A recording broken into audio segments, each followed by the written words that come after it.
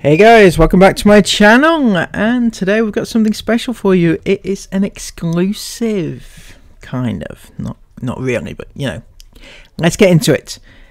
All the way back in August of 2021, Chris and Sarah made a random visit to their favourite little shop of horrors, meeting the ever lovely Vicky Twattle in said scary dolly shop. We were actually just talking about that, what sparked off our special friendship that we have, when I came in and bought Esme's Avia doll, which is so cute. Memories of bygone days came flooding back. There was that time that they found the hidden gem one Sunday afternoon in Leeds. Alyssa, can I have a cuddle? Isn't she beautiful? Did Santa bring her? And is she Avia's new sister? Oh my gosh, she's so beautiful. So girls, we have a little... Then, the time that they began the fabulous collaboration which would set off a chain of events which would ultimately finish off both of their businesses. The video of Esme opening first reborn doll in 2016. I used the payment plan when I came in and got her. Or what about the time they hid Jace in the shittle shop in the mother of all pranks? That was quite the experience, wasn't it? Buy that one, please. Which one's the real one? So cute. It looks real. That is so cute. No, it literally doesn't even look real, Dad. Or how about the times to end all times when they brought out the ultimate dream for any child, which was having a replica doll made of yourself so hundreds of strangers could hold and cuddle you. That sounds like the ultimate dream that any child could possibly have. Has he been a good boy, girls? Yeah. Let's have a look at him. Brilliant. Jace! He's asleep, I think. Oh, he's fast asleep. Little cheeky boy.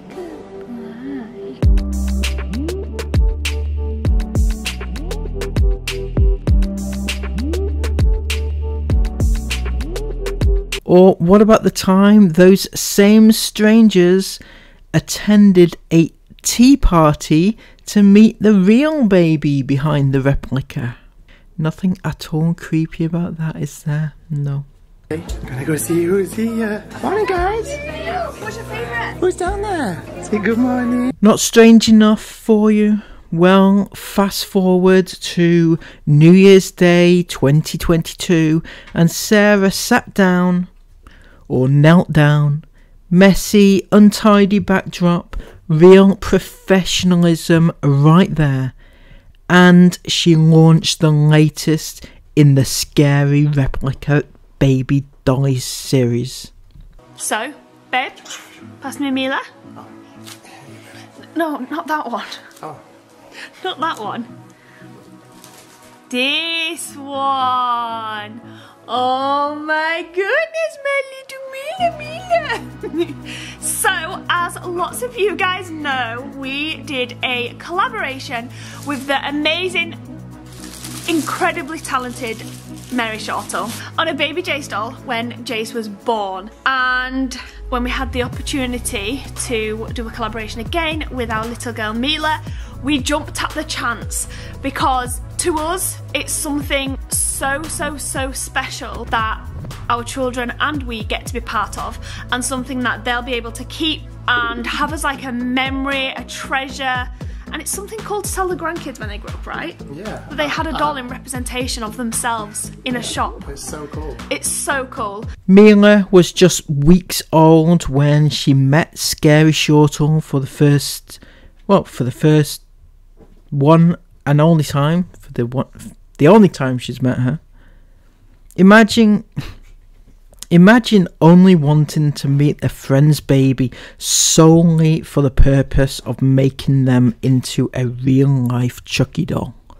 Within Sarah's well-rehearsed product launch, the subject of another meetup was mentioned, So another optional extra that you can purchase if you want to with your baby Mila doll is a ticket to come to a really special meet and greet to meet us, the Ingham family, and the real baby Mila. This was something that we were able to include in the price of baby Jace last time. However, we didn't feel like that worked as well and was fair on everyone. So basically the price of Jace included the ticket, and that meant that everybody could come. However, some people weren't able to make the meet and greet, so they weren't able to come for various reasons, health reasons. There was people that lived too far away, there was people that had commitments, there was people that just couldn't come for a different variety of reasons, and we didn't feel like it was fair that they'd paid as part of their doll package to come and meet us when they weren't able to. And so we thought a fairer way to do it this time was, instead of including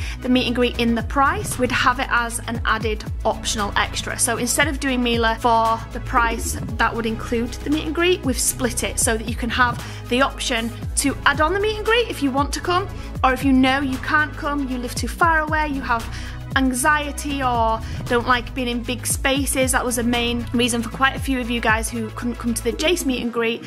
You don't have to pay the extra to do that. I do want to make very, very clear that we're not making money from the meet and greet. We've merely deducted the amount of the meet and greet ticket from the original price of the Mila doll. But if you do want to come, then you will receive a gift bag worth more than the price of the ticket to come and meet us. So you'll be getting the whole of your money back in the, what's the word, in the way of a gift bag when you come to the meet and greet. Not quite the tea party this time, but more a paid for meet and greet.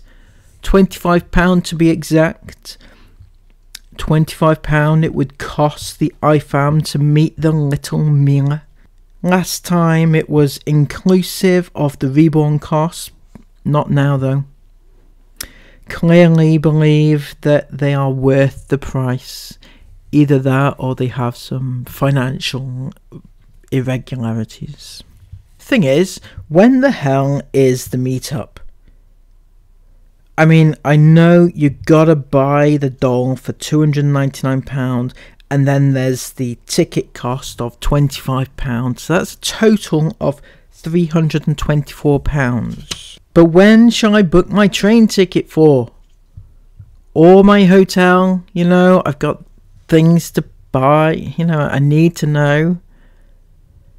The product listing doesn't actually say, not even a location. I mean, which direction should I head in on the train? It is quite the conundrum.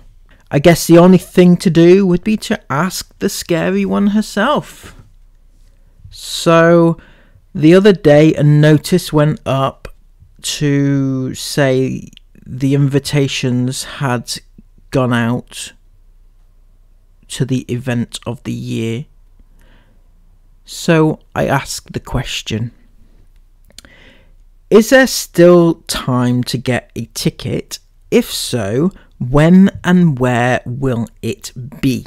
This prompted the reply, you can purchase your ticket with the baby Mila reborn. Right, okay, so it's not really what I asked, you know. I don't know. This shocking, it's just stupid, right? Refusing to tell a customer where an event will be that they will be buying.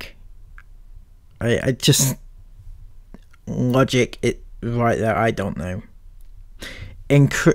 As Chris would say, the marketing is shit, right? Seriously, have you ever heard anything like it? Imagine Ed Sheeran, right? Or any of the other bands or people that you like to go and watch, right? But imagine Ed Sheeran saying, please buy my gig tickets, but I won't tell you when or where it will be until the week before the event. You know, they wouldn't sell any tickets, would they? So Chris, Sarah and the scary one, take a bow. You three are quite the trio of just the the business people of the year, seriously. But Chris and Sarah, seriously, with your secret kiddie meetup, nothing at all dodgy about that whatsoever.